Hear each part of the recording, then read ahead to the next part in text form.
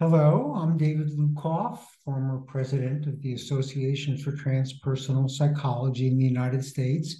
And I have been to 15 or more Eurotas conferences and have really enjoyed my time there. And unfortunately, due to my daughter's about to become a mother here, I'm having to stay here in Germany. But what I'd like to share with you today is how transpersonal psychology changed the world. And that has been a theme of Jim Fadiman's, who I hope you have had a chance to see at this meeting. So that's actually a quote of Jim's. We changed the world, we just did not get credit for it. So let me talk about the ways in which transpersonal psychology changed not only psychology, but the entire healthcare field. It helped legitimate psychology as an important area of strengths and conflicts that need to be addressed in all of healthcare.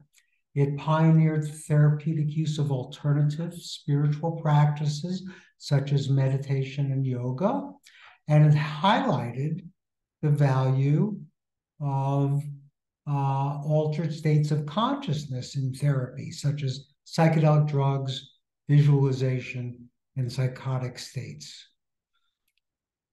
So spirituality has been linked with healthcare since the beginning, since the days of our hunting and gathering ancestors. And this is a picture of a modern kind of equivalent, a Native American medicine man we could also call a shaman.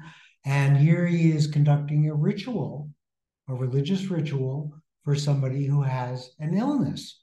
And even our Greek ancestors, when somebody was sick, they would go to the temple of Asclepius.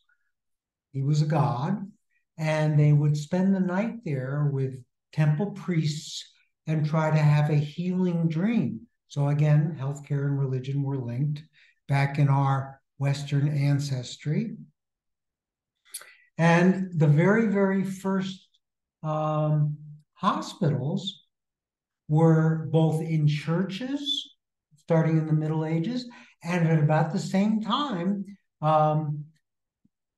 the Buddhist communities in Asia opened up the very first hospitals in Asia. So again, a linking between religion and healthcare that we lost, starting with Napoleon, and since their science and spirituality have been kept very apart. And I want to give credit to Stan and Christina Groff for starting that conversation on a really wide cultural level. So one of the things that they actually did was trigger the work on spiritual emergency that led to this DSM problem that I was one of the co-authors of, called Religious or Spiritual Problem, which acknowledged for the first time that religion and spirituality would be subjects that therapists needed to talk about with their clients. And this was a breakthrough to have that be accepted within the mainstream of mental health. And that was really all due to the work of Stan and Christina Groff on spiritual emergencies. That triggered this. And now a few of us are working on broadening it from just focusing on spiritual problems to also focusing on spiritual strengths as another subject that therapists need to address. And we have now published articles in American Psychological Association journals on this topic. This one was called Spiritual and Religious Competencies in Psychology. And we also published a book on religious and spiritual competencies. So this is the start of that process of really moving religion and spirituality into the mainstream. Second, transpersonal psychology pioneered the therapeutic use of alternative spiritual practices such as meditation and yoga. And this is a picture of Ram Dass with his guru in India. And he, based on his work with his guru, the Maharishi Vas, published an article, the first article on meditation that viewed meditation not as a religious practice, but as something that had mental and physical benefits. And that was a radical idea when he published this in a paper in the Journal of Transpersonal Psychology in 1970. And just to show how really, really radical this was, even Jung was opposed to looking at things like meditation and yoga as part of something that Westerners should get involved with. He said, "You cannot be a good Christian and practice genuine yoga at the same time. The trouble is that Western man cannot get rid of his history easily. That is written in his blood. I would not advise anyone to touch yoga." So this was so radical, even for the alternative parts of psychology, to say nothing of how radical it was for the mainstream. And part of it is that we now have accumulated lots of research on meditation, mindfulness, yoga, and spirituality in general, showing that these are generally beneficial for our clients. And it enabled people like me to write articles. This was based on my doctoral dissertation, where I used meditation. I used yoga with patients. And that was published in 1986.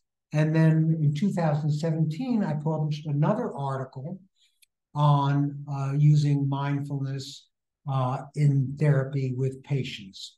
And I was not I just want to give credit for, again, Stan and Christine McGraw for opening this door so that people like me could do this kind of work and use mindfulness practices with patients. And then transpersonal psychology highlighted the value of altered states of consciousness, such as psychedelic drugs, visualization, and psychotic states. And I know there have been presentations on psychedelics at this conference, and there were at many conferences that I was at. You could say really that its origins of talking about psychedelic-assisted therapy started with transpersonal psychology. And many of the pioneers of transpersonal psychotherapy that use psychedelics to enhance therapy were founders of the field of transpersonal psychology, like Stan Grof and Jim Fadiman. And again, it enabled people like me to write articles about this for the Journal of Transpersonal Psychology. This one was written before it all became legalized. Published this article in 1992. And this is a picture of Rick looking very socially appropriate. I met him initially at transpersonal psychology conferences, where he walked around in t-shirts and Birkenstock sandals. Now, of course, he has been the pioneer opening the doors to psychedelic studies around the world. And kudos to him for that work that he has been doing. And then transpersonal psychology also enabled places like Japan to reintroduce their practices back into the mainstream there. Zen has really been dying out in Japan. And this is a picture of a workshop that my wife Crystal and I gave in a Zen temple, talking about how spirituality and mindfulness can be beneficial to patients who are facing a life-threatening illness and who are dying. And this was not part of the Zen tradition to work with people who are dying. There were no Zen hospices in Japan. The first Zen hospice was in San Francisco. So this enabled the work on mindfulness done by many transpersonal psychologists, enabled us to come back to Japan and reintroduce mindfulness in that way. And this is a picture of Stu Savatsky, who did the same in India. He enabled Indian psychologists to start using their practice of meditation in India, which at the time of this conference in 2008 was considered a religious practice and not appropriate for psychologists. And we held a conference in India that started to bring attention to mindfulness back to India.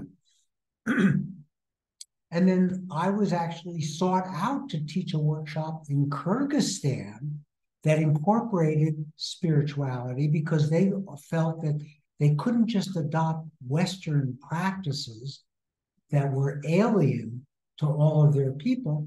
So they found that transpersonal psychology enabled them to bring Western psychology to Kyrgyzstan in a way that was sensitive to their spiritual beliefs.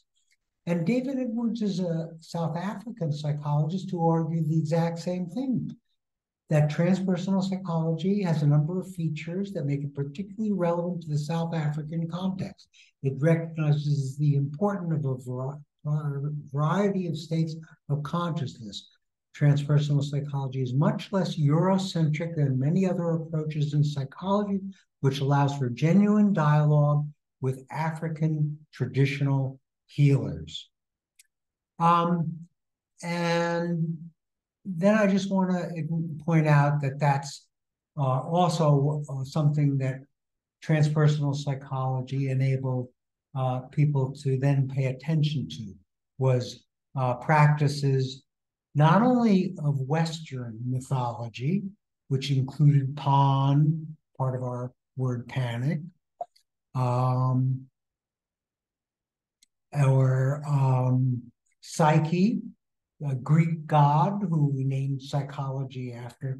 But we can also now talk about other things, the Mahabharata and other Asian texts and so on. And that was also because of transpersonal psychologists' focus on bringing in indigenous practices and Asian practices and so on. So these are the ways that I think we can safely say that transpersonal psychology has changed the world, and we're the beneficiaries of this with much more freedom now to make use of the world's wisdom traditions and spiritual practices than we were before transpersonal psychology started its work. So thank you.